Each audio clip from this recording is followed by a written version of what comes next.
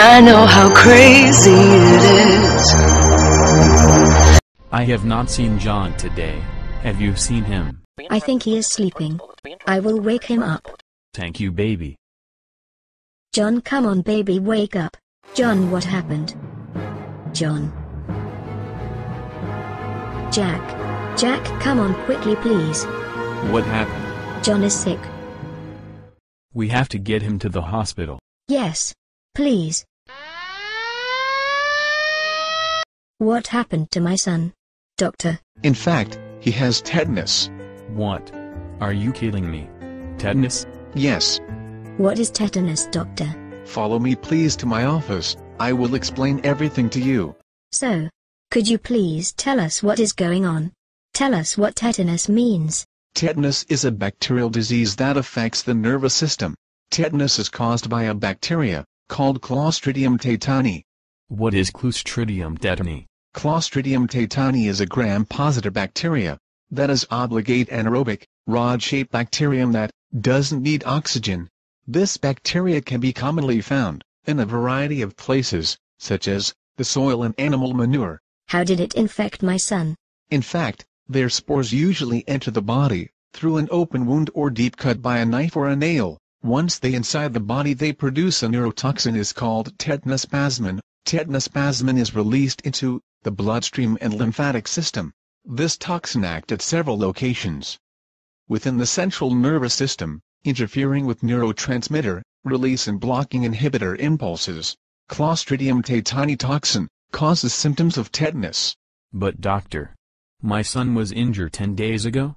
That is normal. It usually takes 2 to 14 days that symptoms appear after infection.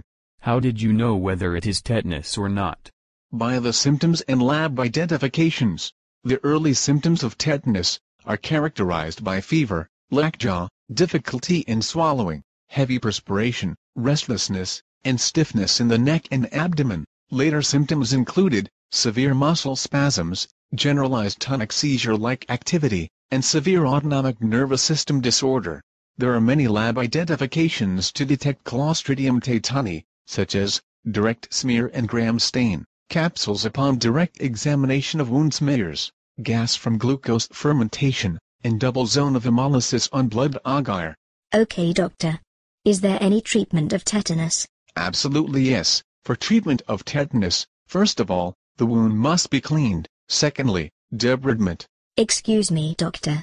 What do you mean by debridement? Debridement is to remove the dead tissues of the wound. Then medication. I will give you some medication treatment such as metronidazole. Why should we give our son metronidazole? Metronidazole is given for anaerobic bacterial infections and protozoa. Tetanus patients treated with metronidazole needed fewer muscle relaxants than those treated with penicillin. How can we give our son metronidazole? Metronidazole can be administered in 400 mg doses, or intravenously, for 7 to 10 days. If this particular drug is not available, then other alternatives can be used. There are other drugs, such as erythromycin, tetracycline, vancomycin, clindamycin, doxycycline, and chloramphenicol. If my son wasn't treated, what would happen to him? In fact, if not treated, tetanus could be fatal. Is there any way to prevent tetanus? Tetanus can be prevented by vaccination. In children under the age 7, the tetanus vaccine is often administered as combined vaccine, DPT vaccine or DTaP, which also include vaccine against diphtheria and pertussis. Doctor, my son is 11 years old. For people who are over 7 years old, tetanus and diphtheria TD vaccine, or tetanus, diphtheria, and cellular pertussis TDAP vaccine is commonly used. I have a question, doctor. Yes, I am listening. I remember when my child was 10 months old. He got a vaccine against tetanus. So, my question is, how he got infection of tetanus? The activity of tetanus vaccine can be weak 10 years after the vaccination. So, do you have any advice or recommendation for vaccination against tetanus? Yes, I advise to get tetanus vaccine every 10 years to keep it active.